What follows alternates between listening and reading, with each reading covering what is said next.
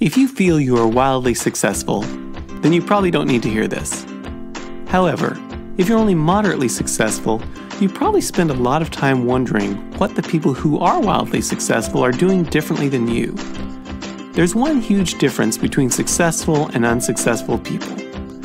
The difference is their ability to finish. Yes, luck, connections, family training, and a number of other factors influence success, but none of these things really matter if you can't finish. Success is a matter of producing things of value. That doesn't mean everything you create and finish will be a huge success, but if you don't finish it, you'll never get to the point that it could be a success in the first place. We often see the value of our work based on how much time we put into something. How long you spend doing something is meaningless if you don't finish. Which is more valuable? A great book that has never been printed, or a good book that's been printed and is available for sale? It doesn't matter if the great book took 10 years worth of effort. If it isn't finished, its value is insignificant compared to the book that's only good but is done. In the job market, which is more valuable? A degree that you haven't finished from a really great school, or a degree that you have finished from a good school? Most employers are going to be more interested in an applicant with a completed degree, regardless of the prestige of the school where you haven't graduated.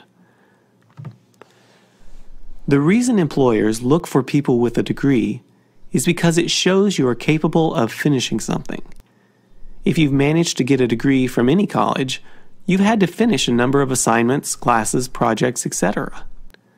Employers see this as valuable. They know they need employees who can actually finish things. Many are less interested in what you studied as long as they can tell you know how to finish things that you start. One of the biggest barriers to finishing is perfection. Yes, you can always spend more time on a project to make it better. If you're writing a book, you can always spend more time to tweak it and perhaps make it a little bit better. The skill of being able to finish projects is understanding when you reach the point of diminishing returns. If an extra 5 hours invested in a project make it 100% better, it's probably worth continuing to refine it. If an extra 100 hours only make it 2% better, you're probably at the point where you need to finish it and move on to something else. Not everything you try is going to be a huge success.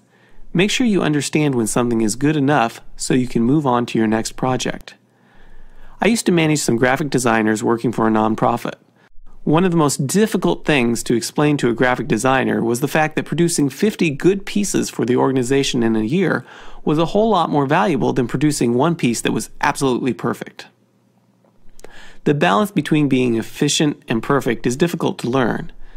It's often one of the defining traits of someone who is mature in their field, yet it's something that gets very little attention in training and is often not even talked about.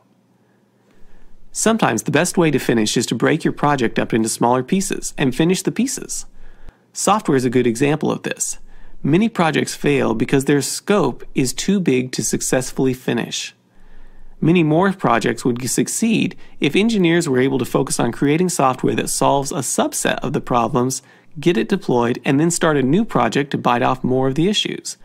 This type of iteration can be very valuable in getting things finished. Don't focus on trying to write an entire encyclopedia. Write a single article, get it complete, do something with it, then write the next.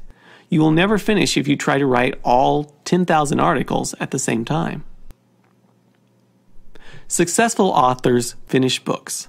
Successful composers finish pieces of music. There's no prize or recognition for having an idea that you weren't able to execute. There's no Nobel Prize for people who almost came up with something brilliant but didn't ever get around to writing it down or creating a paper about it. The ability to actually complete things is what puts you in the running for wild success. The better you become at actually completing things on a regular basis, the more likely you are to achieve great things. The ability to finish is simply the price of admission, but it represents a significant barrier for most people.